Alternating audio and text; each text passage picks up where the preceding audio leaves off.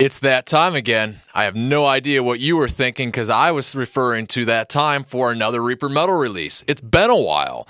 You might not have noticed that, and shame on you if you haven't, but it has been. It actually been offset a month because normally Reaper Metal Productions has a monthly release, but last month we did not. So for the month of September, well, we've got a lot of cool things going on, but first we got Destructor Sonic Bullet reissue, the second in the series, I guess, of series of reissuing Destructor stuff. First it was Maximum Destruction, now it's the second output, Sonic Bullet. So I'm really stoked about this because this is where my fandom of Destructor really starts. This is the album I got to know first before the classic album of Maximum Destruction from 1985 that most people, I would say, or at least older people probably that were around for that one or old, old enough to be around to appreciate that one.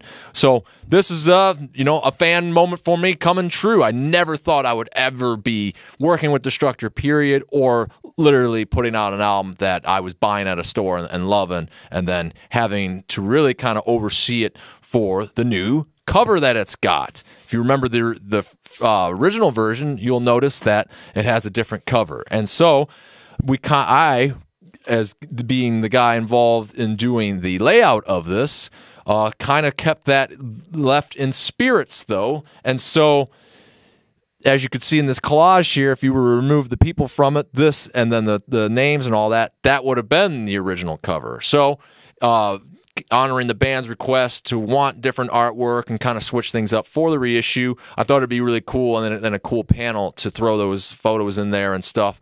Because when it came to the CD that had all the other materials, like having this collage and stuff, it was like, well, why would we want to get rid of those? But then we had like cool live photos presented to us, and it's like, well, man, like now that you throw lyrics and all that on there, it's like it's going to be hard to almost fit this on here without making it overly expensive to have all these pages and stuff that maybe aren't that great to throw in that expense for just simply live photos. So it was a cool way to. It was kind of honestly an accident that really worked itself out, and it's nice. Then I think it works when you, especially like when you open the CD or you slide it out of the LP like that, and it's like the first thing you see. And so if you knew that was the original cover, you know what I mean? It just kind of adds like that, just something to it. It's really cool because like that was on the original, and it's like trying to revision this as far as packaging, and then not really having all the source materials available to duplicate the previous release or reissue of it, the original.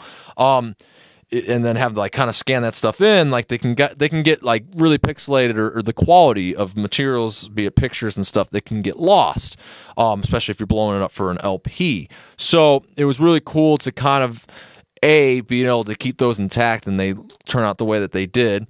But B, just awesome to then have to come up with a different way to revision this, but then still kind of keep it close to the original. So I kind of kept it close to the original as far as packaging, but then also honoring like the Judas Priest, Iron Maiden, insert classic band here where they reissue their stuff, and like when you put them all together, it'll spell out Judas Priest or spell out Iron Maiden. Like the spines kind of match. It doesn't spell out Destructor when you put two things together, Maximum Destruction, Sonic Bullet, but it does kind of have a similar back to it. And so the spines are similar. And then ultimately when it came to the new cover art like this, for Maximum Destruction, it has like the Destructor skull guy that's on the back of that LP.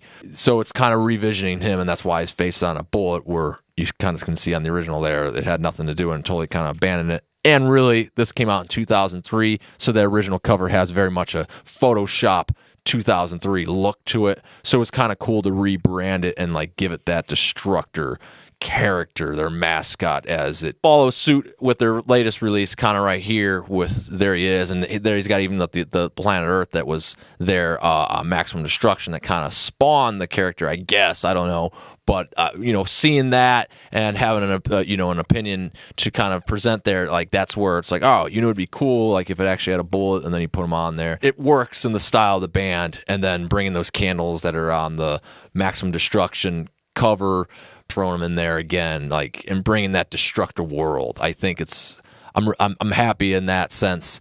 And then Dave Overkill had this logo right here for Sonic Bullet done for some time that it was cool. Then I was like, oh, well, now we got even a logo, subtitle logo, because Maximum Destruction had that. So it really dialed in what they started at, maybe intentionally or, amateur, just things that happened that I think a lot of people love about first albums that, it didn't really exactly keep going, maybe because of the history of the band and this being essentially like 18 years later of a release. I don't know, but it seemed to have been lost on the original. So it's kind of cool to be bringing that back. And there you go, inside the CD.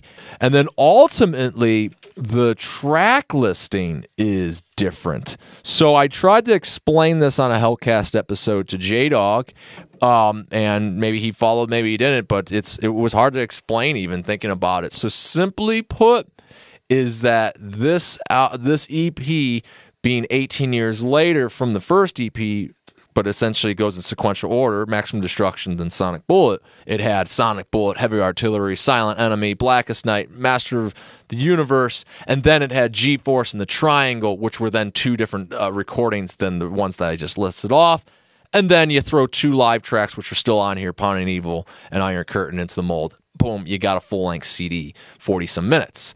So when it came to the reissue, though, because G-Force and the Triangle then being on that album that never got finished and properly released, it was then released at this point in 2015, I don't know the year, as Back in Bondage, though. The true second album finally getting released, but not in the order that it would have been.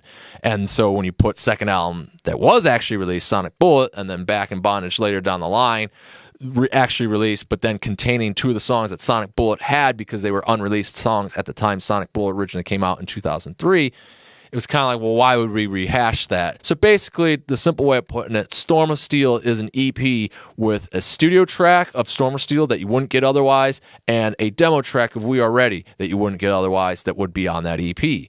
And then rather than putting out that EP, I guess, as a 7-inch, because there's only two tracks really, really worthy of having, then to reciprocate or the same kind of material with then the album stuff, if it's not going to be a promotional EP, it kind of loses its purpose. So take the value that it does have, those tracks, and then fix a problem with Sonic Bullet missing those now double tracks that would have been on Back in Bondage, The Triangle, and G-Force. And boom, Storm of Steel, We Are Ready, that's on this.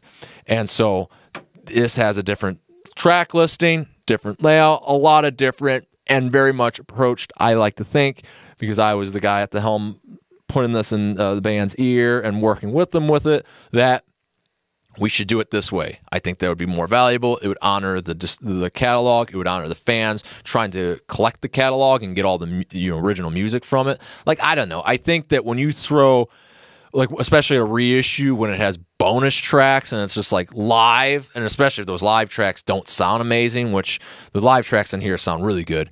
And not to say that the Storm of Steel ones don't. It's just like, oh, you don't really have the bonus stuff. So I thought to kind of take the studio stuff or the original recordings anyway and throw them on here was a cooler way to solve a problem, but B, not be a lame reissue that's got a new cover and so on and so forth. That's the Destructor Sonic Bullet reissue, both CD and LP, and then of course if you want digital, so you can grab it digitally, and it even kind of explains all that jargon that I just said if you tuned out earlier on this video, but if you did, you wouldn't be listening to me spew right now. So anyway, if you're interested in this, you love Destructor, you want to support Reaper Metal Productions, well, this is the best way to do it, is grab a copy, CD, LP, Reaper Metal Productions Bandcamp, reapermetalproductions.com. Link is in the description. There should be no reason that you can't be able to find this. And hey, maybe you need to hear it for the first time. Well, you can do that. Boom, here on Bandcamp. There you go. I just wanted to walk you through it. And here's the last thing. I didn't show you the LP. Just black vinyl. Hate all these options, especially for that whole double buy thing where, there'll be black, there'll be pictures, there'll be color. Like, I'm not saying it's bad for somebody to do that, but when I have a gripe over it and I'm going to run my own label, well, then I'm going to do what I want to do, and that is one color. That's it. Black vinyl, traditional, no extra bells and whistles. It's special in that regard, that it's just buy a record and listen to the music. You got all the other specialties I explained it to in great lengths. So you can just hopefully just appreciate having the music when it's all said and done in this packaging, done the way we want, with an insert, boom, there's the LP, but then boom, there's the CD. And one small fact that's fun, that when you're putting records on LPs, one of the big things you got to do is the timing of sides. Usually you'd like to think, all right, if there's 12 songs, then there's going to be 6 songs on each side. Just put it 6 and 6. Doesn't always work that way. And sometimes you'd have to do 7 and 5. Sometimes you can't just split it like that, where it's like you still got to put 6 and 6 on a side, but then maybe you can, the 5-minute song that ends the first side needs to be flipped out with a 3-minute song to then balance out those sides because they're too long.